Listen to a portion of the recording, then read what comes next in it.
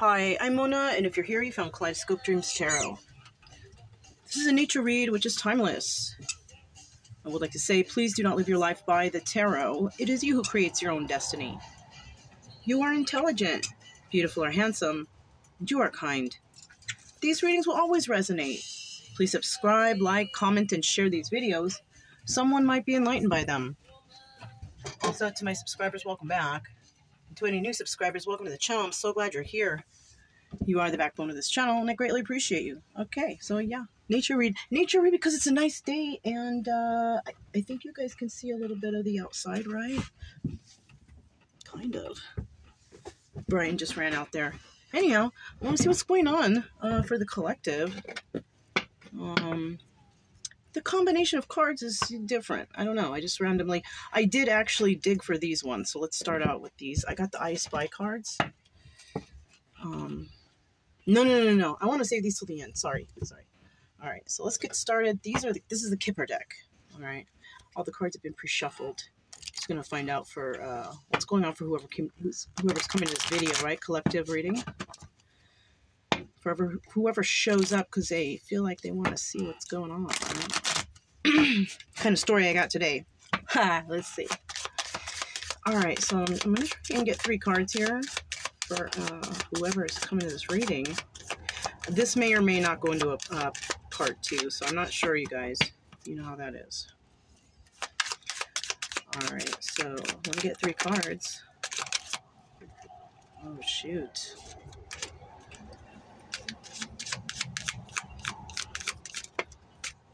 Okay. Let's see what we have here, you guys. So starting out here, we have a journey, right? Somebody may be deciding to travel or take some sort of journey, or maybe you have planned to take this, right? Obviously, from one spot to the next, right? This could be anywhere. This could be a vacation or something like that. Who knows? But the number 10 card is also signifying an end of a cycle. So somebody might be leaving somewhere because they are, and next they are heading out on this journey, right? Like that. Excuse me, I need to get a drink. My throat feels weird. I'm not blaming it on anything. But it is kind of, it is a weird feeling.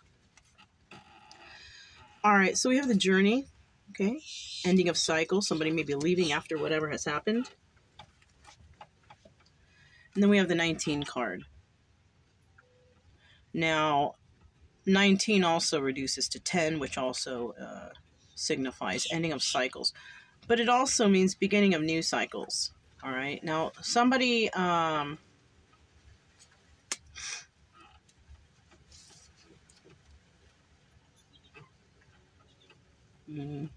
okay. Somebody here may have left somewhere, and while they were gone, somebody may have passed. Or somebody may have left somewhere and put their old selves to rest, right? Like they are no longer the person they used to be. Or they've decided to change their life completely, right? That's the old them, you know, something like that. And deciding to start something new. Because these are 2 cards of new beginnings. Even though it's 10 and 19, Journey and Coffin. For me, I'm feeling that these are 2 cards representing new beginnings, right? For this reading particularly. Now we also have adjudication, number 30, right? Reducing down to number 3, which could also signify, you know, ascended masters type of energy, whatever, right? Protection. But this is also about, you know, the legal system. Look at the picture, you know? So there could be some sort of information received after somebody's death to the person who is traveling, or somebody could be oh gosh, no, that's a ridiculous thing, I don't think, but you know, it's not far-fetched. Somebody could have also left somewhere because they hurt someone and it led to this, and then going to court and going to prison. Something like that could be somebody's story too, or a story, right? So let's just keep it moving here. Let's not focus too much on that, because the more I look at it, the more crazier the story gets in my mind. Right? Sorry about the noise, you guys. We're camping. And the place that we're at, it's quite populated. So not just that, like I've been here before and I've never seen it so full. So you might hear extra. Okay, sorry. That's how it is, though, you guys. You know. All right. See what kind of energies we can get for whoever came to this reading, right? What do we have for the viewer? What's the energy of the person who came to this reading? Whoa. Trying to get a couple more cards here, though, okay? Nice. Whoa.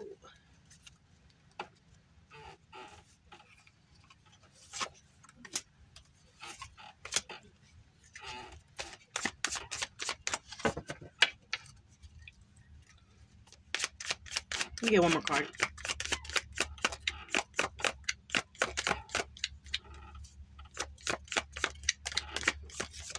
There it is. There it is. At the bottom of the deck, we do have the Fool card.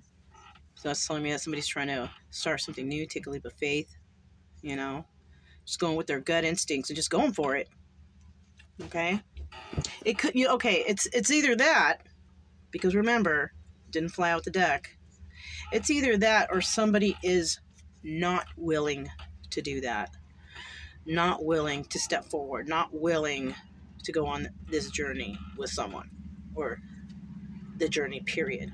But I kind of feel like it's in the upright, because we already have somebody here going on a journey, right? So take that how it resonates, if it resonates. Okay. All right. So this one was a secret, right? Queen of Cups. That's why, right? So is the person in the reading, Queen of Cups. She's very nurturing and loving and kind, you know. She's very intuitive too. Cancer, Pisces, Scorpio could be the energies of the zodiac signs, whatever.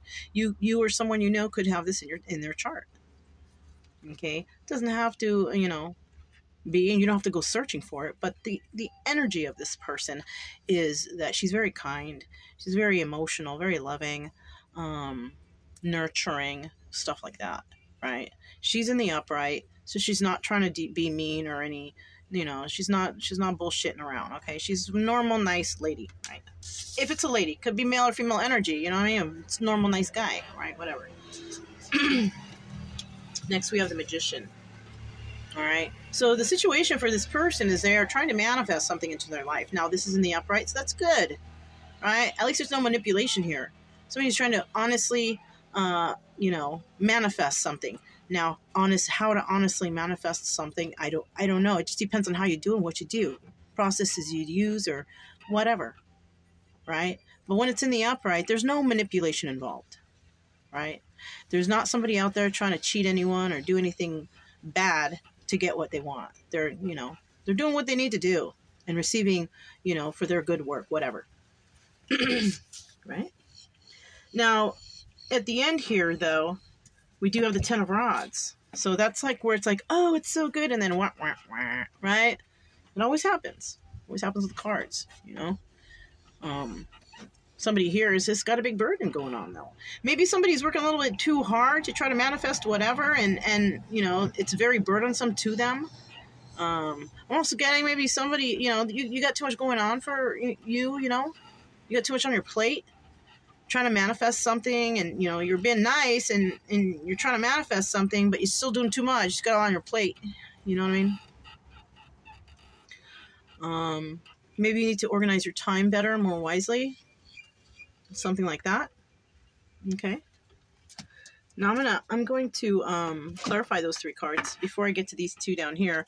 Look how dark these cards, though. I just happened to glance down. Look how dark they are, you know. Five of Blades and Knight of Blades. Let's go ahead and clarify this Queen of Cups. Yeah, that's what, you know, that's what it is. I'm having a kind of a cough, you know, because the weather, it's like it'll get cold and it'll get hot and then it'll get cold, and then, you know, stuff like that's bound to happen, you know, the throat issues. It's not really hurting anymore. It was, though. It was hurting in the past, but it doesn't hurt. It's just bothersome. So maybe I'm possibly getting over something I didn't know I had. Ace of Pentacles in the reverse. All right. So this Queen of Pentacles, she's not doing very good in the money department. She's not very stable either. Right? This could be financially or mentally, whatever, physically, whatever. But this person is not doing so good. Okay. It looks to, you know, when we're talking about Pentacles, we're talking about being grounded, stable, balanced. There should no, not for her. Whoever that is, it's not for her. What else do we have for this Queen of Cups here? And I'm also getting, if that seems to be the case, maybe this person wants to go on a journey, but they cannot because they are not able to, you know. Somebody might come in and make an offer, or this person might make an offer to somebody which will allow them to take a journey. It could be that too, right? This is about finding resources and help right here. Whoever this Queen of Cups is, whatever she's got going on in her life, she's not very stable, so she may make an offer somewhere to someone, or somebody may offer her something. Okay. I don't know who's watching this. All right. But it looks like somebody around here, you or someone you know, or maybe it's just a story, entertainment purposes only, remember? Somebody here is hoeing around. I'm sorry to say it like that. Because, you know, and this is about somebody who there's no love. And I know it could be because the Six of Cups normally means lovers, if it's in reverse, it means they're not getting along, blah, blah, blah, blah, right? But given the cards around it, somebody being unstable, making offers, or somebody offering them, you know, kind of soliciting when it has to do with love. But it's not love, it's in the reverse. You know what I'm saying? So that's how I'm getting that. Right? That might be for someone, not for everyone.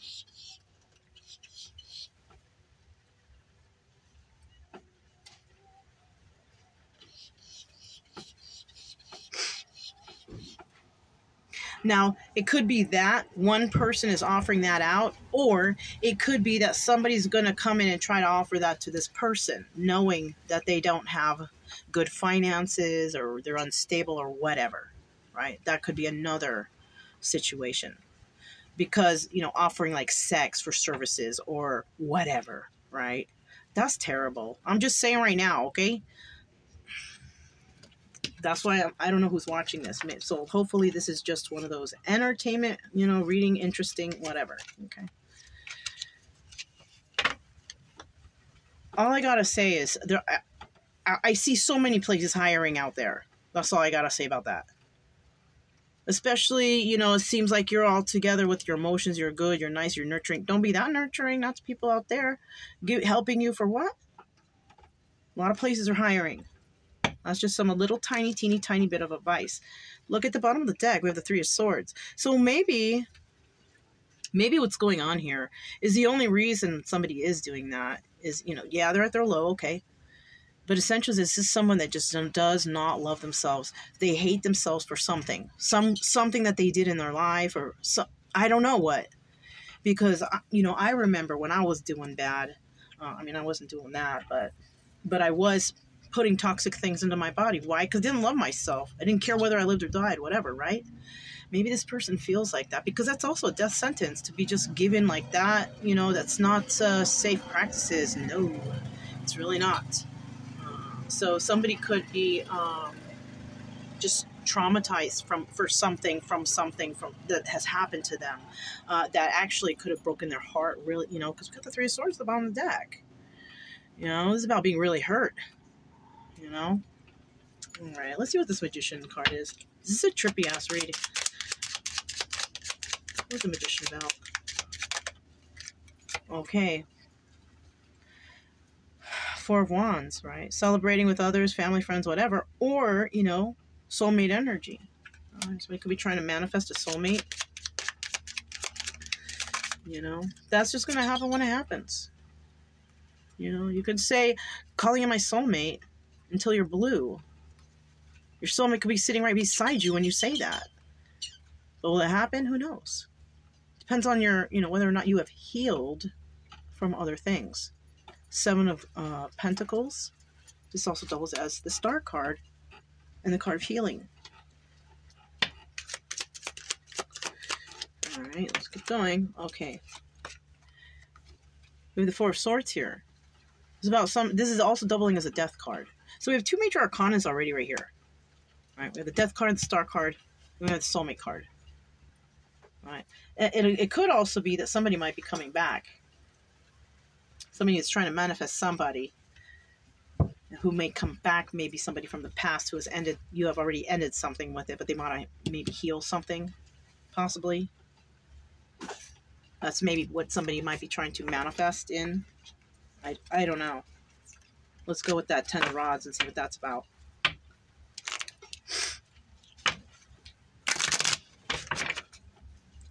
What is this 10 of rods here?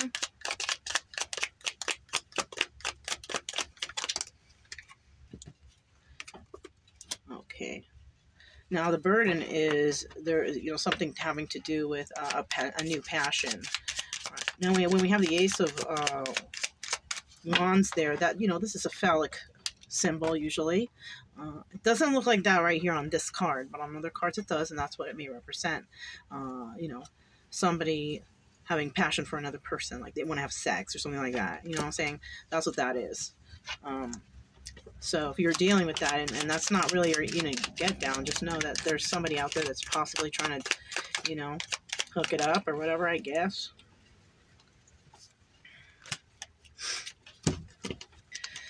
And then we have Two of Wands having a discussion about doing so, obviously. It doesn't just happen out of nowhere, right? Having some sort of heated debate. But somebody here is juggling, or somebody needs to use their intuition, because this card also doubles as the High Priestess. Somebody needs to use their intuition, and I think that's what they're going to do. You know why? Because somebody here is into love, not just passion. You know what I'm saying? You want to start something new in love. They don't, you know, and I have a suggestion for that too, you guys. You know, if anything, start with friendship, because, you know, that's for those of you who are interested in something long term. If you are not, then I guess do whatever you do. But just remember, just giving out your energy like that, it brings your energy levels. You know, it's not good for you. Whether you like to believe that or not, it's not good to be just randomly giving your energy to passerbyers, people who are probably not worthy of it. You know what I'm saying? But, you know, you're going to do what you're going to do anyway. So that's you know, that's okay with that. For me, I just say I protect my energy big time. So, you know, but that's just me. All right. So, let's see. We have the Five of Blades right here. Five of Blades is, now, the position of the Five of Blades right here now, we also have, this is the obstacle, right? It's the obstacle, or it could also be the advice, right? But I don't think the advice is lie, right? Because this is a liar card for me. It's a deception and lies, you know? So, you know, the obstacle is somebody trying to avoid being lied to or avoid lying. So let's find out why. Why is this, Five of Blades here? Okay, this has to do with longevity. Something is not forever. Ten of Pentacles in the reverse, it's not forever. It's momentarily. So somebody here might be lying. There might be a liar around.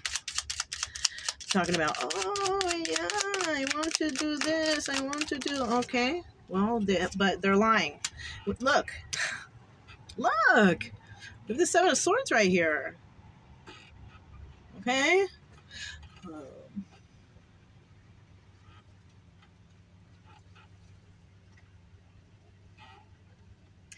This person has no security. This person is very deceptive. They follow through on their deceptions too. All right?